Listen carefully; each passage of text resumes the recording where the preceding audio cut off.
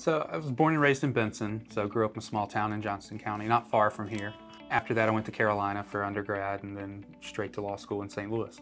I moved back to Raleigh as soon as I finished law school and met my wife shortly thereafter.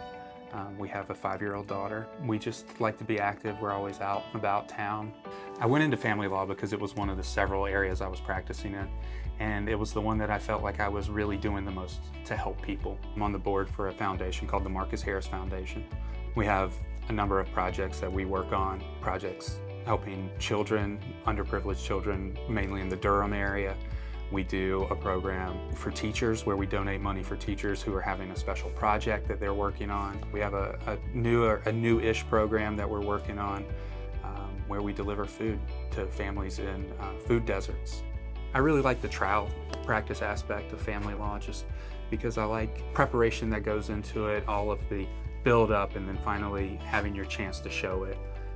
Being able to present your case for your client. It makes people feel like their voice is being heard, and I can really help them express what's going on in their lives to a person who can make a decision that helps them. What I tell people a lot of times is that my job is to make sure at the end of this process your life is at least a little bit better than it was when you started.